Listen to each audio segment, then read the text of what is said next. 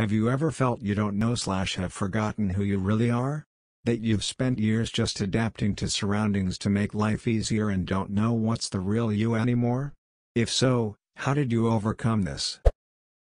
There's probably no real you that exists across time. That's just a thing you built up when you were younger to give yourself a stable identity and core values. The you now is just as real as the you then. We all adapt to our surroundings and change to make our lives easier. There's absolutely nothing wrong with that.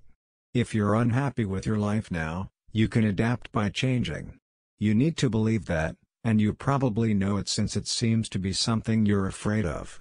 But this is the real you now, and you need to focus on the needs of that person, not some idealized phantom from the past.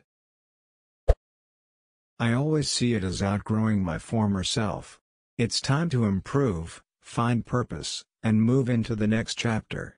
This often happens once I finish a major step in life, like graduating college, getting my first job, buying and improving my house to my satisfaction, etc. Once I put life on potential autopilot to all the things I thought I need something else to be a mission journey. Edit, loving the responses.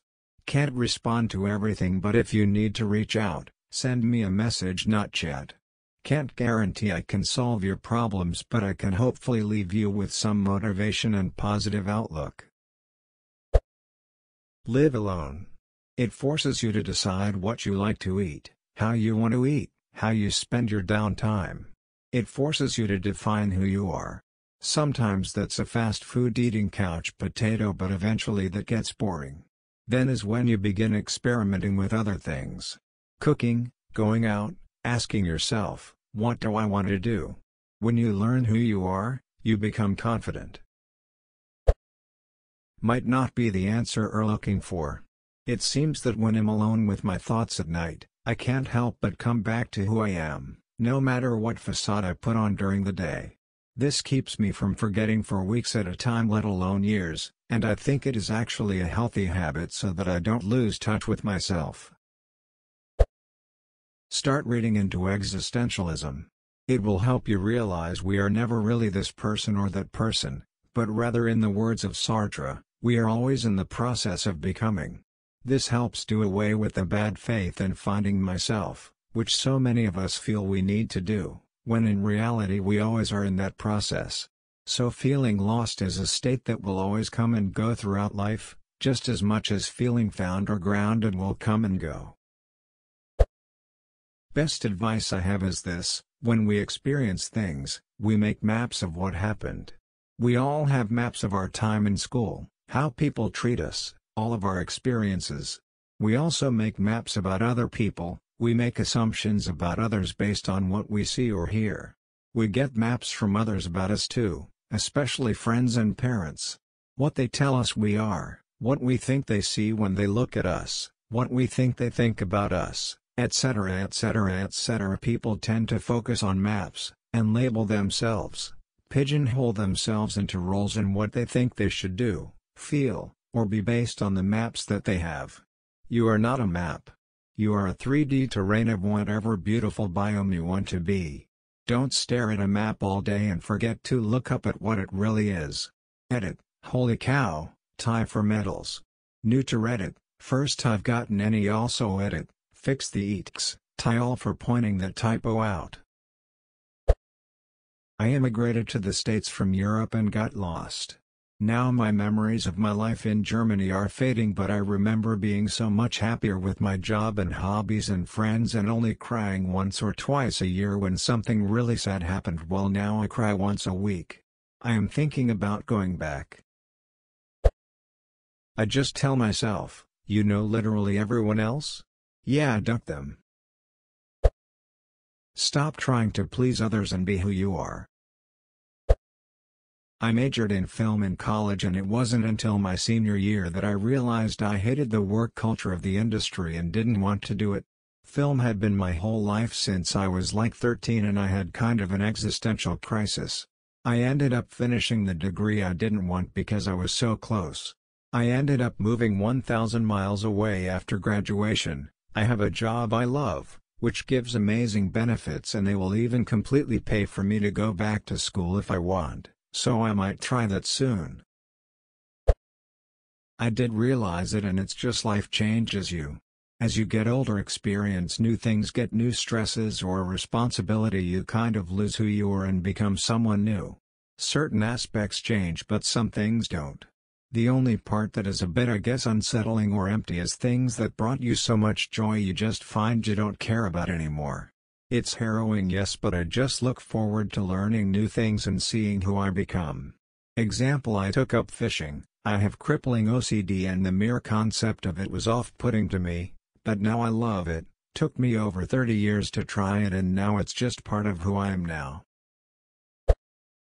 I literally just started to notice progress in my life 3 weeks ago, so time will tell if this is a true solution or a temporary one, but I just started to try to care about things. I kept going to church, volunteering, trying to find new hobbies, considering people to date, etc. Eventually I began to realize which kind of things and people I cared about. Within my friend group I started gradually lowering my filter and saying more of what I thought, gauging reactions, and then instead of changing my filter, I shifted who I would spend more time with. It really sounds trivial, and it is, but all you can really do is try to be yourself even if you don't know who that is. If you're like me and don't know, decide who you want to be and start working towards being that person. Also, give that ideal some wiggle room to change as you make progress. It sounds like it would benefit you to speak to someone more qualified than the Reddit hive mind. It can be very beneficial in breaking down where complex feelings like this stem from. Best of luck. By accepting that we are all a product of our environment, and that's okay. We don't have to be some special individual snowflake who has come to be by some autonomous force. Who we are is ever-changing and largely dependent on context, on the people around us and the society we exist in.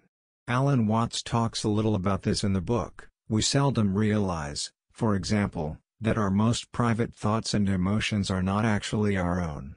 For we think in terms of languages and images which we did not invent, but which were given to us by society. Our social environment has this power just because we do not exist apart from a society. Society is our extended mind and body. Yet the very society from which the individual is inseparable is using its whole irresistible force to persuade the individual that he is indeed separate. Society as we now know it is therefore playing a game with self-contradictory rules. I've actually felt like my younger self didn't know who I was. I was shy AF, still am at bars and in terms of dating, but never one to try and be outgoing with friends or start conversations or anything. Now I've danced in front of hundreds of people and announced on a microphone. I check dozens of people in at a hotel a day, so I'm always talking to someone new and do my best to make everyone smile. Just start caring about making yourself laugh instead of making others think you're cool or whatever. Don't be afraid to let out your inner dread wolf, my friend.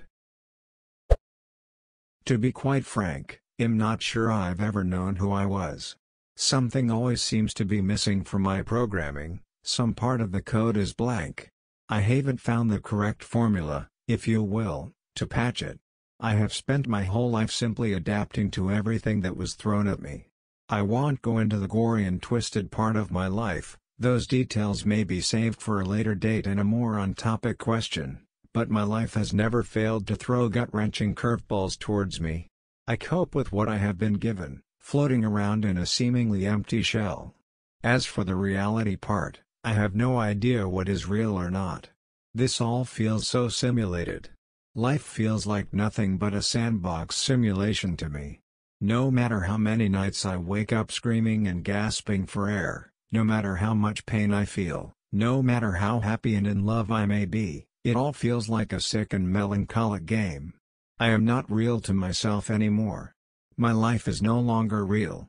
I already struggle with numerous mental illnesses, so my lines between reality and fantasy are already blurred much more drastically than the average person's, thus making my time with it even more difficult. I haven't found an off button yet. I haven't found even the simplest of controls, The pause button is erased and everything, the volume, the frame rate, absolutely everything is up to the most unrealistic level.